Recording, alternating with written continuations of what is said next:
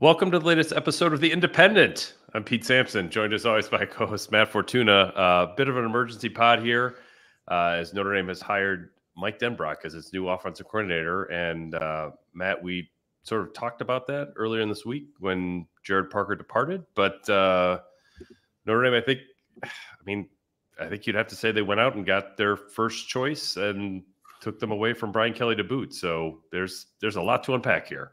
Didn't even give anyone time to really think about it or react. Very uncharacteristic of them in a good way, I would say. We talked about this possibility earlier this week when Gerad Parker left for Troy. It was unclear at the time whether or not the ink was dry on Mike Denbrock's extension with LSU. Obviously, it wasn't. And I was told that pretty adamantly after we recorded and leaving open the possibility of him returning to Notre Dame. I believe it was a 3-year deal at about $2 million per. I'd imagine Notre Dame's deal to him is going to be in a similar ballpark. But credit to them for getting it done. I was told repeatedly this was not something they were really going to fully devote all their resources to until after the bowl game. But if the opportunity presented itself the way it did here, credit to them for getting it done. I mean, LSU has already put out a press release announcing who their co-coordinators will be for the ReliaQuest Bowl. So this thing happened quick. And again, credit to Notre Dame. I think it's there's no such thing as a perfect hire. I think we see that everywhere at all levels. The win the press conference hire, I think, only wins you that day. But I do think this checks every necessary box in the short and long term. And now it's about the players going out there and making plays.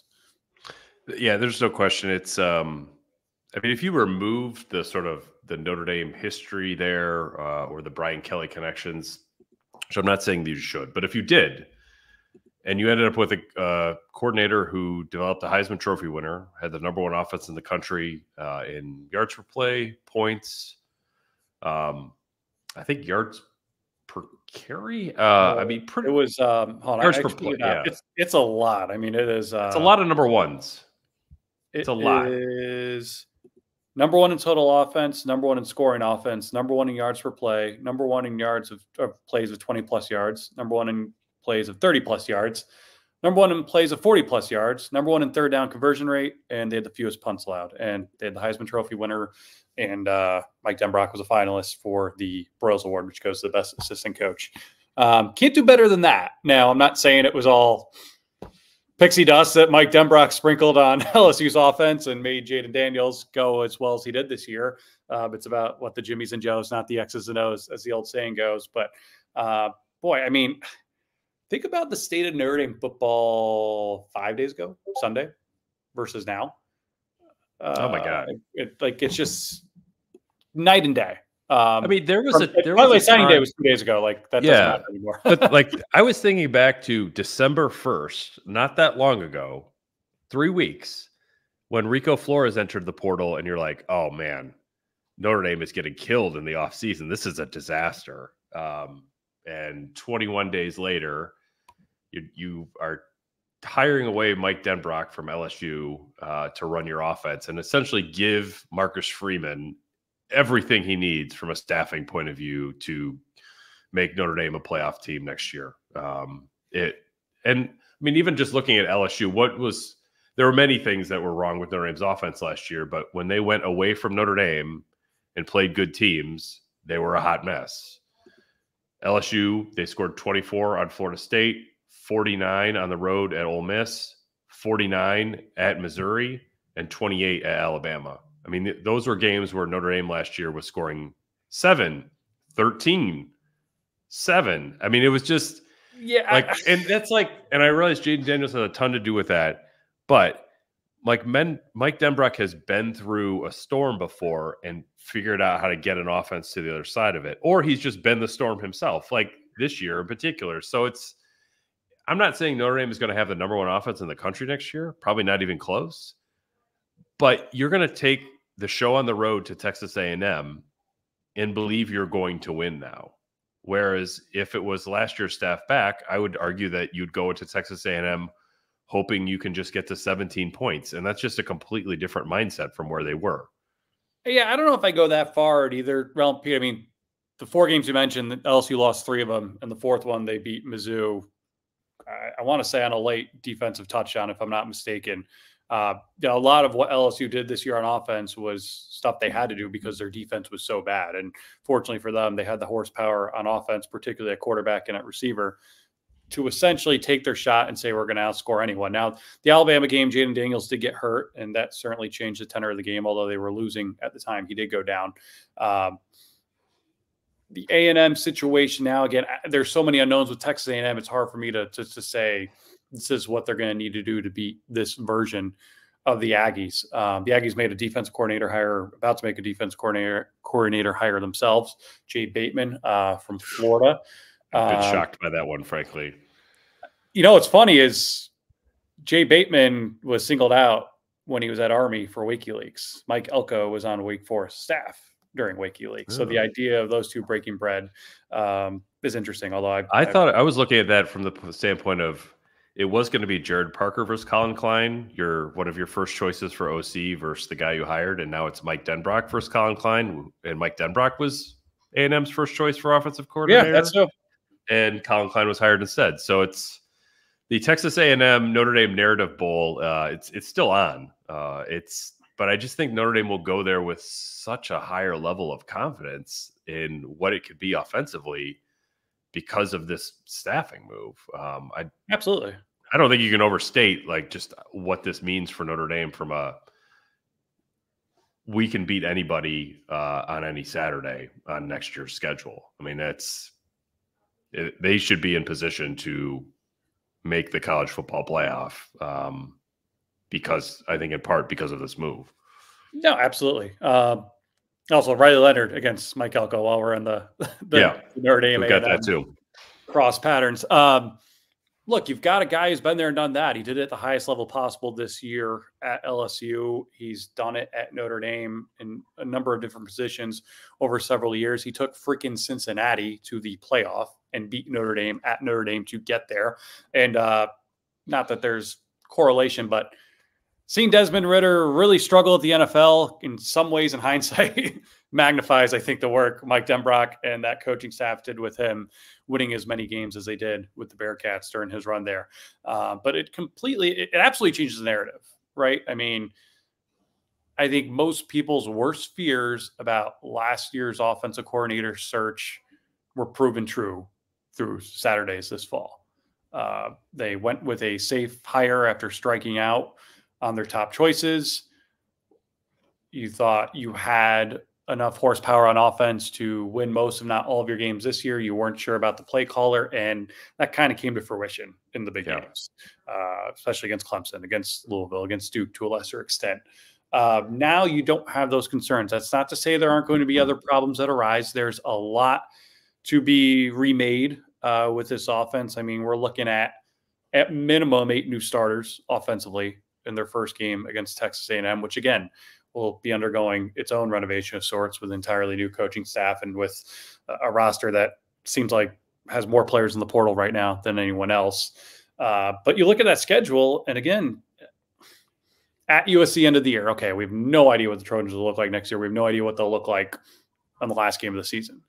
Florida State at home. Let's hope there's still an ACC for Notre Dame to have their Olympic sports in by that point. After Florida State, I was just going to say, like, we got a question from Hank, and you're sort of starting to answer it now from the live show chat. Matt and Pete love the show, never miss an episode. Does the Denbrock hire change the ceiling win total for next year's team? And you've already sort of gotten into A&M, Florida State, and USC. I mean, I think we'd have to agree that yes, this is something that changes the over-under on what Notre Dame's win should be in 2024.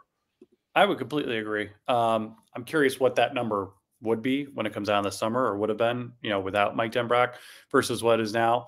And let's not, I don't want to make this simply a Gerad Parker versus Mike Denbrock thing, although resume-wise and familiarity-wise, I think we can all agree Notre Dame got an upgrade in that department. The fact that Parker left on Monday and we're here on Friday talking about this thing being done, LSU putting out a press release themselves saying this thing is already done, is very noteworthy. For for a number of reasons, right? And we could talk about last year's OC search versus this year's OC search. Again, night and day. I put this out there on Twitter on Wednesday during signing day. Marcus Freeman signing day press conference of the overall tenor around Notre Dame and NIL and recruiting this year versus what it was last year, which was the first, and to my knowledge, recollection, only signing day press conference in the history of signing day press conferences where the head coach looked like he was visibly frustrated and didn't want to be there because everything's all roses on signing day. Just the overall structure and tenor of this program. And I'm not saying it's going to absolutely result in 10, 11, 12 wins next season. But the comfortability and confidence that I at least have, and that I sense the fan base has about Notre Dame football right now versus where it was 11 months ago, 12 months ago, is just complete 180. Oh, there's no question. It's the signing day press conference a year ago was basically Marcus Freeman not calling out for help, but that's what it felt like. Right. And this year was, I've got the ammo now to do this. I think from an NIL point of view, Notre Dame is so much more sophisticated now than it was a year ago. I think they've learned what to do, what not to do, how to raise money, where it needs to go, how all that, the development of that, of fund from year over year has been immense. I think the comfort of Notre Dame with fund and promoting it has been a big change. And I think you're sort of seeing a head coach that feels like, all right, I've got all the weapons I need here to go out and get it done. But I also think like Marcus Freeman, he learned a lot too in the last year, where it's like you think about Notre Dame's quarterback of choice last year was Dante Moore. That was the guy that Notre Dame thought like he's going to be the one that is committed to us and leads us to the promised land. And he goes to Oregon and then to UCLA and now back to Oregon. And you contrast that to CJ Carr, who opted into practicing for the Sun Bowl.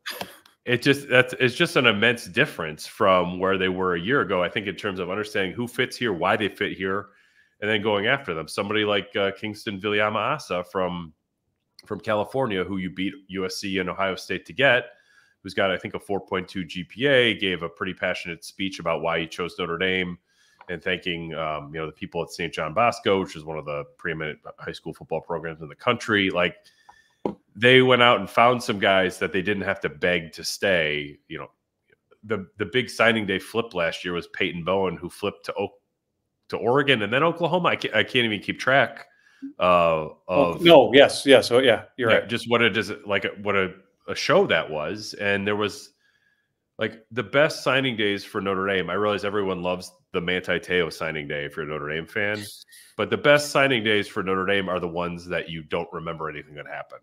Because, and this is something Brian Kelly said, and it really stuck with me.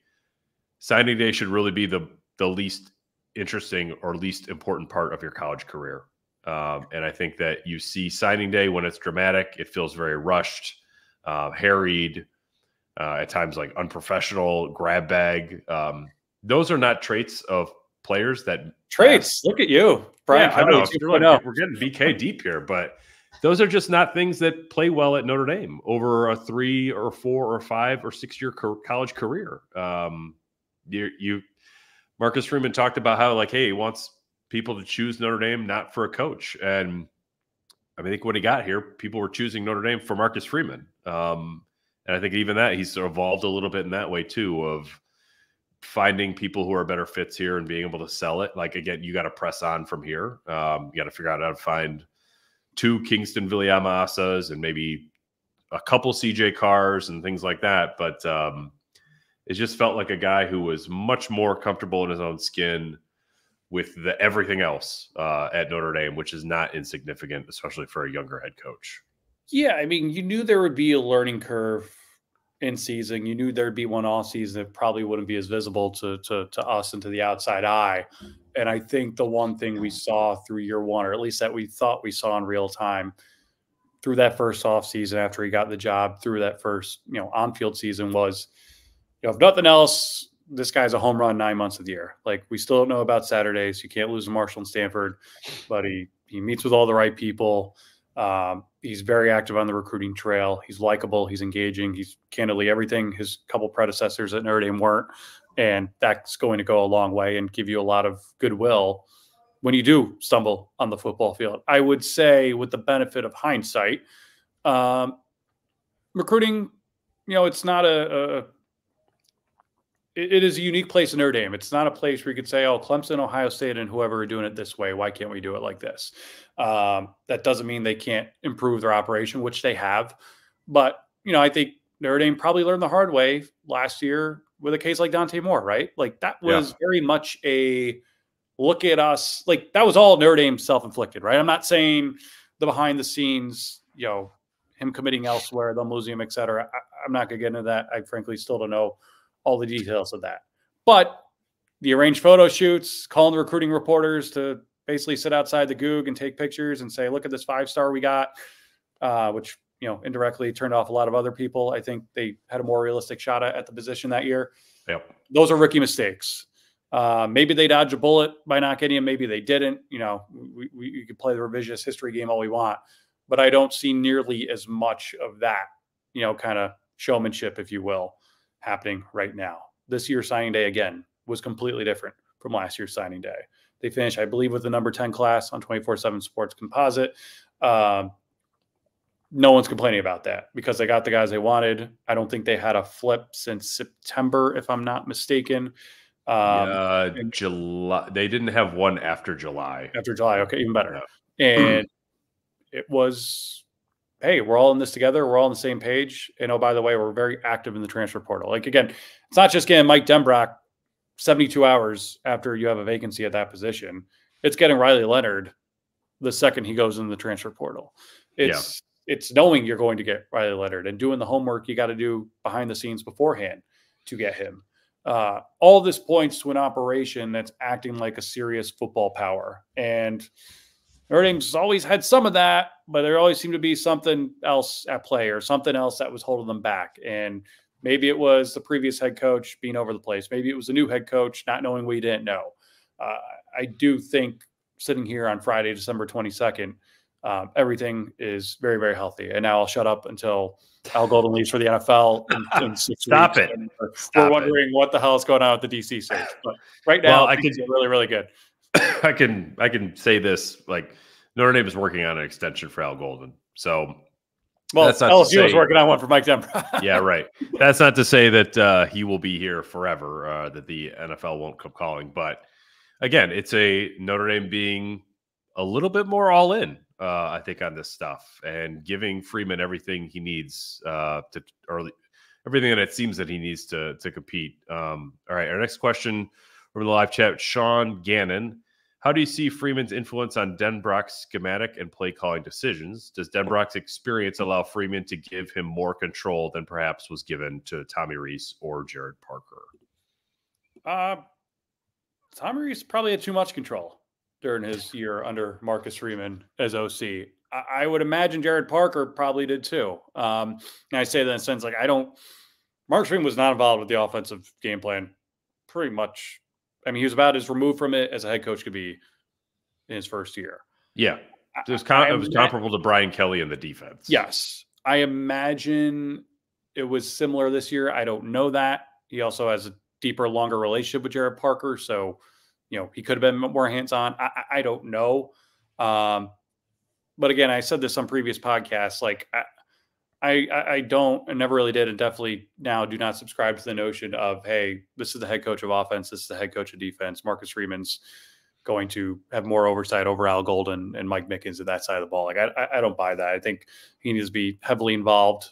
I think they need to play complementary football, something LSU probably didn't do all that well last year out of necessity. I do think there's a relationship there. However, these guys were both coordinators for the same boss for several years in Cincinnati. Mm-hmm. So, more or less, I would guess more by default, but I don't know how much more that would be.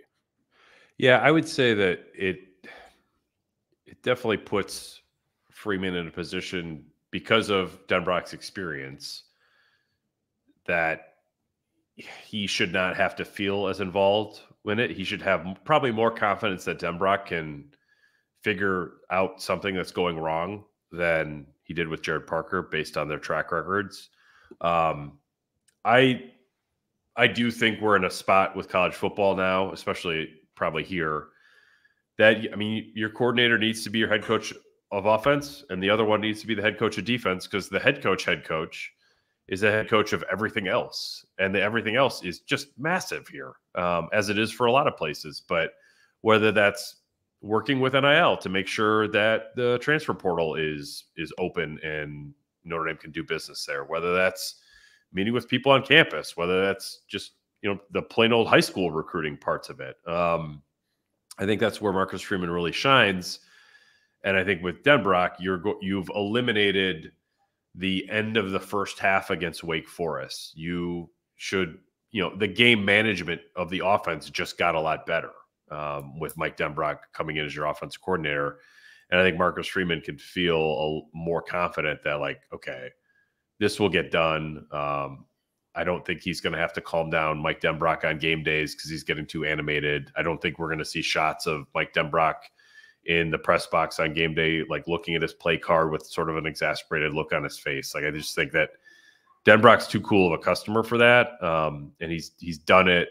He's had success. He's failed. I do think, like, imagine, when we were both at the Athletic a year ago, when we put together our list of candidates to replace Tommy Rees, we wouldn't have thought to put Mike Denbrock on there at all. And think about, like, what a glow up he's had of sorts in the last year, to go from, like, a good offensive coordinator to, like, the guy that we're describing as a home run hire. That is a hell of an ascent in 12 months.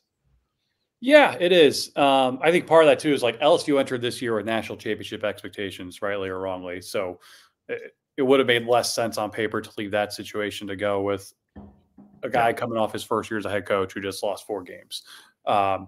Definitely Denbrock's Q rating has grown over the last year. That'll happen when you have the Heisman winner.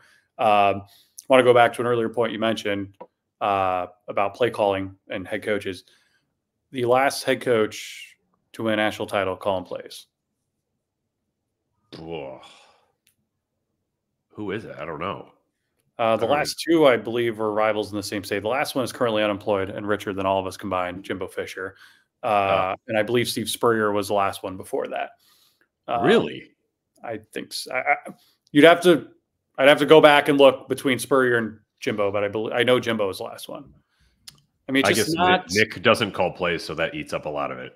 Yeah. I mean, Dabo's never been a coordinator. He won a couple titles. Kirby, Kirby Smart's an interesting case, right? Like, I keep coming back to, I remember talking to a former player when Kirby Smart snuffed out a fake punt by Ohio State in the college football playoff last year. The replay showed him locked in fully, recognizing something to miss and calling a timeout right before it happens. And I remember talking to a former Big Ten football player who said, that's what Ryan Day needs to do. Like, he needs to give up play calling and become the head coach, because if Kirby Smart's calling plays right now, he's not identifying that, which they tried to run against Michigan in their last game. Like, there's just so many other moving parts to it. And it's going to be even more interesting, I think, now that we will likely see headset communication between coaching staffs and quarterback and one defensive player. We're already seeing it as a kind of a trial run right now with some of these smaller bowl games. I'd be surprised if we don't see it nationally through all 133 FBS teams for every game next year. I wonder how that might change things up for coaches and players. But I do think, especially at a place like Notre Dame, you need the head coach to be the head coach. You need play callers on each side of the ball to worry about their units. And I don't know whether this is related to that or not, but anytime you see something happen, like what happened at the end of the Ohio State game this year with 10 men on the field, like, those are the thoughts that start crawling through your mind about standard operating procedure, chain of command, protocol, and how something like that could slip through the cracks. Yeah, there's a lot of truth to that. It's just, I think with Denbrock, I think another factor that I sort of glossed over at the beginning of the pod, just because I wanted to get into the more X's and O's and statistical points of view, or just like his familiarity with Notre Dame also has a value. He spent 10 seasons here, not all of them good, many of them not good. He was here for the rise and fall of Tyrone Willingham. Denbrock's last season here was 2016, which was, the 4-8 year. He's also been here when things have gone incredibly well. Being on staff in 2012, it's so I just think he gets this place. He gets what works here, what doesn't. I can tell you that I remember distinctly sitting down with him for like a bowl media day. It was in the old Loftus Center, and him talking about how it took Brian Kelly a while to figure out that you have to run the ball at a place like Notre Dame, just because like that's what the DNA of this place was. And like just to have a coach who understands what this place is about, like historically, culturally, all of that matters. Because it just, I mean, we've covered enough coaches here that they come in and sort of like fight the machine. You never win that battle at Notre Dame. And Mike Denbrock knows how to make that work for him, opposed to trying to change it. And I think there's some real value to that. It reminds me in a more schematic sense. And again, I don't know the nature of Denbrock and Freeman's relationship all that well. Obviously, they worked together. They had a lot of success together. I don't think Mike Denbrock would be coming to Notre Dame to work for him and leave a guy whose wedding he was in, if he didn't have a good relationship with Marcus Freeman. But it reminds me a little bit, and I believe you wrote this, when Brian Kelly made Chuck Martin the offense coordinator ahead of the 2012 season, it was similar, right? And Mike Denbrock, much more involved in terms of X's and O's on the offensive side of the football than I think Chuck Martin ever was. However, Chuck Martin was a very good kind of safety valve for Brian Kelly to do exactly what you just said. No, we're running the damn ball. It's 3rd and 1. Yeah. It's like, you're going to listen to me because you've been with me 20 years. Yeah. I wouldn't use the term safety valve. I would say like, sort of, what the hell are you thinking? Like in Chuck's case, yes. Yes. Chuck would tell Brian Kelly to shut the hell up. We're going to do what I say. And they would get into on the schedule next year, by the way, Chuck Martin. I mean, they would get into some epic screaming matches. But Denbrock can do the same in a much but I don't think Marcus Freeman needs that as much as probably Brian Kelly did. But you need somebody on your staff that tells you to like shut the hell up. This is what we're going to do, and I think Denbrock's going to do that for Marcus Freeman as well. Yeah, right. In so many kinder words, because that's nature. Like he can very calmly and in a more appropriate fashion say like, no, this is not going to work here. This is what we need to do. I've seen this before here. It does not work. I will also say, during the talk over the last 48 to 72 hours of, hey, would he come? Why would he come? Why would he leave LSU? The guy has had a knack for reading the tea leaves, so to speak, and looking out for what's best of his career, because he could have had a job after 2016 at Notre Dame. It was not going to be in the same capacity he had previously, which was essentially play caller. I know he's only offensive coordinator in title in 2014, I believe. But he had a job for Brian Kelly. He opted to start at ground zero with Luke Fickell at Cincinnati, and that worked out tremendously for him. He's now leaving LSU after losing the Heisman winner, after having 3 losses with the Heisman winner, and going into an SEC that's going to be tougher than ever with Oklahoma and Texas coming aboard next year, at a place that, let's face it, like, Brian Kelly will ultimately be judged at LSU by whether or not he wins a national championship, rightly or wrongly. They'll justify him leaving Notre Dame, and it's the only way that fan base will ever wrap their arms around him, because the last 3 guys before him did it, regardless of how much more difficult it is to do in this era of the SEC than it was in previous eras. And so I just thought and think, Mike Denbrock is making this move because it's a smart move for him, and he sees, at least for him, the situation at Notre Dame being much better in the near and probably long-term future than it would be for him at LSU. Be curious what LSU does to replace him. I know they announced co-coordinators for the game. I'd imagine one of those guys gets the job full-time and they make an outside hire. I believe Mike Denbrock informed Brian Kelly last night that this was the way he was leaning. I'm going to go out on a limb and guess it went smoother than when Tommy Rees told him, I'm not coming with you to LSU 2 years ago. But that could not have been an easy conversation, especially after, again, Texas A&M made a serious run at Denbrock to be the OC. I believe Mississippi State made a run at him, probably not as serious. But he agreed to a 3-year extension to stay at LSU, and he did not sign to stay at LSU. Yeah, I believe that. I mean, my understanding is that it would have been signed if this had all happened in February, that deal would have been signed. But it had not made it up to the board level at LSU yet to be ratified, or whatever term you want to use to make it officially official. And that allowed Notre Dame to swoop in. I don't know if Denbrock would have left for any other school either, right? Like he didn't. Right. And he already said no to others. Yeah. It's like if Sharon Moore left Michigan, I don't think he's like, well, I want to go to Michigan to work for Jim Harbaugh. Forget the other part of the Jim Harbaugh that he may never be there. But I'm just saying, like, I don't think Denbrock was looking to leave LSU. And it's interesting when you mentioned sort of reading the tea leaves. I mean, my understanding when he was at Notre Dame under Brian Kelly, he turned down the head coaching job at Central Michigan to stay with Kelly, only to get demoted a year later. So I think he has definitely had some spots in his career where kind of stuff's hitting the fan a little bit. And I mean, we've all covered coaches that you just can't get the timing quite right. And we wonder, like, why can't this person get back to being a Power 5 OC or DC because of the work that they do? Like, it's right place, right time. And I think, for Notre Dame, this is the right place, right time to bring Denbrock back. For Mike Denbrock, it's the right place, right time to go back to Notre Dame. I think we said this probably on the previous show. I know I wrote it this week. Like, I don't think you can undersell the fact that he's from 2 hours from here in Homer, Michigan. It's the middle of nowhere, sort of south of Battle Creek. Like, that's the fact that he knows this area, and that's, it's from the state of Michigan. I think that all just makes the fit easy and comfortable for him in a way that it wouldn't have for roughly any other offensive coordinator candidate that Marcus Freeman could have hired. And that's not to say, like, Kirby Moore ultimately might have been the better hire, but in terms of who you want to win with right now, he actually signed an extension yesterday. Yeah, Missouri was on their stuff. But who gives you the best chance to win right now?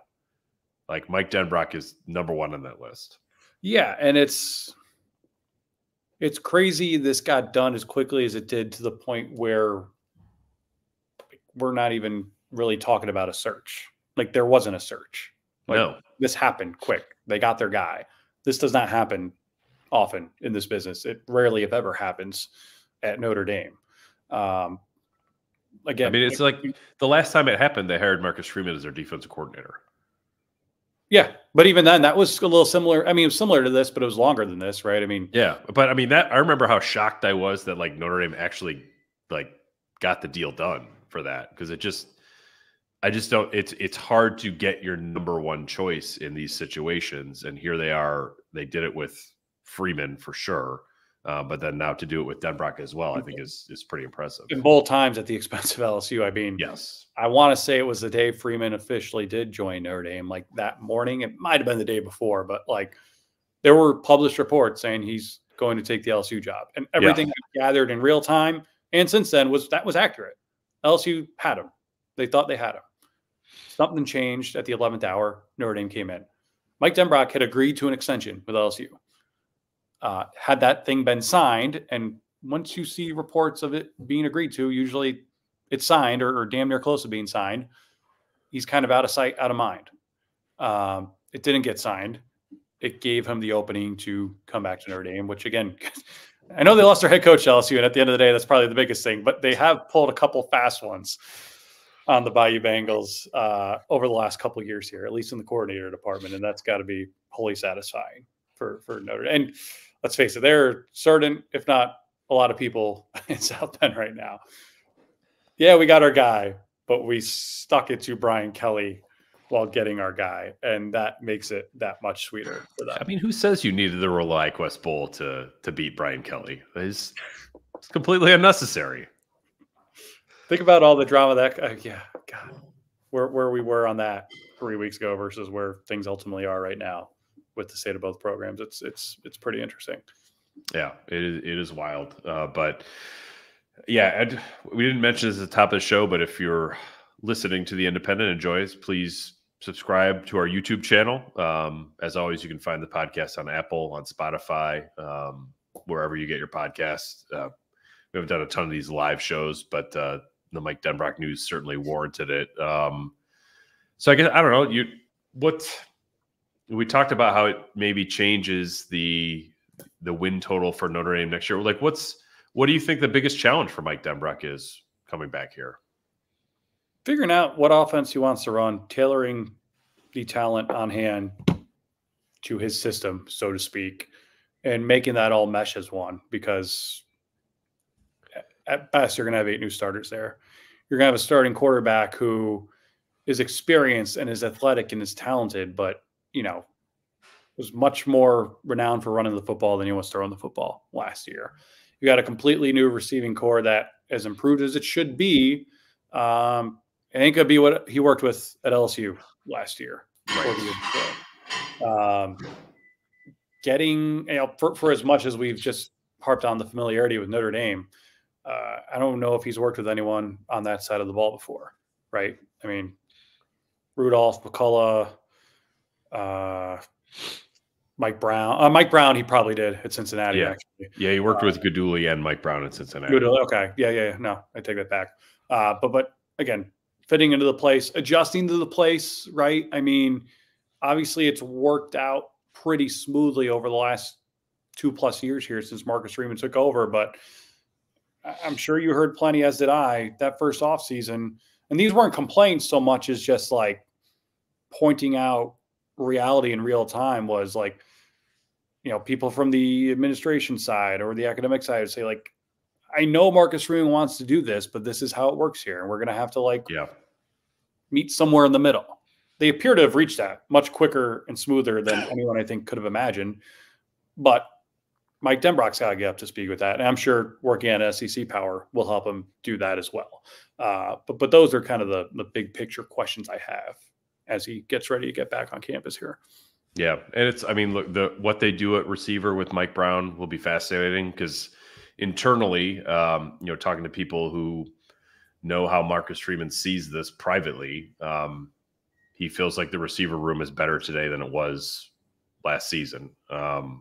Even better be. Which is not saying a lot, but it's a huge upgrade there. And not only does Marcus Freeman like the receivers that they're coming in, Riley Leonard likes the receivers that are coming in too. And I'm not sure Sam Hartman, in an honest moment, ever really meshed with what was available to him at Notre Dame, short of maybe Jaden Thomas for the first half of training camp. So that is a significant change too, because Mike Denbrock is a hell of a coach, but it's difficult to microwave an offensive system in one off season and have it look great out of the gate. And when Marcus Freeman talked about, continuity and valuing that the Monday after Stanford, like, sort of take some of that at face value, where the idea that Al Golden's system got better from year 1 to year 2 was legitimate. I think that we saw that happen. And I'm not saying that Gerad Parker's, I didn't understand that as a move for Gerad Parker. I'm just saying it's a belief and evidence that year 1 can be a little bit rocky in spots, because it's hard to get an entire offensive system down in one off season, on top of a new strength coach, and a new quarterback and 2 new receivers, an entirely turned over offense. Like, that's a big challenge. I just think that Marcus Freeman and Notre Dame in general believe that they have got more material on hand now offensively than what they did last year, which we'll see if that proves accurate, especially when you lose Estime, Alt, and Blake Fisher. But at least at receiver, it's a position they feel like they've taken a big step forward. But that's, getting that to all click is still a big challenge for Denbrock. Yeah, I'm surprised we didn't call emergency podcast when Tobias Merriweather committed to Cal yesterday. Yeah, I wonder why we didn't do that. Every time he's in the news, something big coaching movement happens. I believe he was in the living room with Brian Kelly when that's true. Kelly took the LSU job, and here we are 2 years later. But yeah, it's pretty remarkable we're sitting here talking about this. Again, I believe Notre Dame was true in their intention to focus fully on the bowl game for now, and then dive into a full-fledged search for their OC afterward. The fact it came together as quickly as it did very, very impressive. And like it's hilarious. Like Marcus Freeman during his signing day press conference, so there's no timeline. I don't want to put a timeline on this hire. We're going to do a nationwide search. Okay. Everything I was told inside and outside that building was, yeah, I know it sounds cliche, but no, they really want to get this 10th win. That's where their focus is right now. And I mean, you look at last year's search, and again, that was kind of your worst fear. As much as most people wanted Parker gone, it was okay, but like, do they know what they're doing? Are they going to have a process in place? Are they going to properly identify and vet candidates and know the financials, yada, yada, yada? And here they are, again, days after losing their OC to head coach. Again, you couldn't have drawn this week up any better for Marcus Freeman. No, absolutely. And I don't know who's most responsible for this. In some ways, I think Brent Jones, the Troy AD, probably is. But yeah. Like it just, the way this all came together from Monday to Friday, the day before Festivus, where I'm sure we'll find something to grieve about with this program and the rest of college football tomorrow. It's about as positive as it gets. And oh, by the way, they're going to be playing a football game, I think, a week from today, if I'm not mistaken. Yeah, I think maybe we can come back next week after Christmas and talk a little bit about the Sun Bowl and the festivities in El Paso. I'll be flying down there, I think, on Wednesday. So quick 72 hours in El Paso, game Friday. But yeah, we'll come back. How about Thursday sound good for you next week? Sure. I actually just realized I think I'm flying the day of the game. I better make sure my flight isn't. Oh my goodness. Going to LA for the Rose Bowl. But I made sure to book our favorite Manhattan Beach hotel as well. Hopefully have similar fun to what we've had on previous Notre Dame USC road trips. It is a good spot without you guys. Yeah, I need to look into that now. That's just completely, to me, that's like, there's Christmas, there's New Year's. And oh, by the way, you turn on your TV and there's a random bowl game on every night. And I'm very much looking forward to these sites, at least on TV, of the Sun Bowl. I think it's one of the more unique second tier, if you will, third tier, whatever, non-New Year's Six bowl games. I think in any other normal era, this would be a very exciting matchup between two top 20 teams. And now it's exciting for different reasons because you get to see and learn a lot about Steve Angeli, for better or for worse. Yeah. No, it's Steve Angeli will be interesting. Charles Jagasa will be interesting. Will Mike Denbrock be at the game? Well, that will be interesting. I mean, if they can get Mike Brown hired and coaching receivers for the game, like, let's get Denbrock out there. Call some plays. Maybe we can finally get the Tim O'Malley double reverse pass in the red zone that we couldn't get last season. It will be if he were to be there, and I don't think he will. Wouldn't it be just like the weirdest thing ever if Notre Dame hired an OC and a week later had him coach a bowl game, and Oregon State could even have its new head coach who they promoted from within be the head coach for that game? Yeah. And the amount of weird stuff going on with this game, that's pretty high on the list. And I do not understand that one at all. Like, you can't prepare for a game while hiring a staff. It's a bit baffling to me. Very, very weird, but hopefully it's good. Yeah, it should be fun. Well, we'll get into all that next week. Today was emergency Mike Denbrock, OC, Notre Dame hiring one of Brian Kelly's top assistants away to complete Notre Dame staff. And Notre Dame looks like a much better playoff contender in 2024 today than they did 48 hours ago. I think that's pretty fair to say. We'll see where it all goes. We've got plenty of future episodes of The Independent to come on all that, and you can get them all on Apple Podcasts, Spotify, or subscribe to our YouTube channel. So, Matt, unless you have anything else, I'm here to wish you a very Merry Christmas. Well, Merry Christmas to you, and happy birthday to Brian Polian. I know he listened to the old show and he's at Notre Dame. I don't know if he's listening right now, but if he is, that's a pretty good chance he will have listened to the show, I think. So we'll see. Maybe LSU brings it back as OC. I don't know. Could be. We'll see. Yeah. On that note, thanks to all of you listeners this year. Thanks for hopping on this Friday to talk a little Notre Dame, Mike Denbrock, and the future of the OC position. So until Matt and I return post-Christmas to talk Notre Dame, Oregon State. What's that? I said probably. Probably post-Christmas. Yeah, Matt. We'll see if Matt's flights can get coordinated. He's Matt. I just mean there could be new. The oh, news God, cycle. Yeah. There will be no more emergency podcasts, Matthew. So until then, Matthew, he's Ben Chicago. I'm Pete South Sweeney, Bend. Tyler. Thanks. Yeah. Thanks for being with us on the latest episode of The Independent.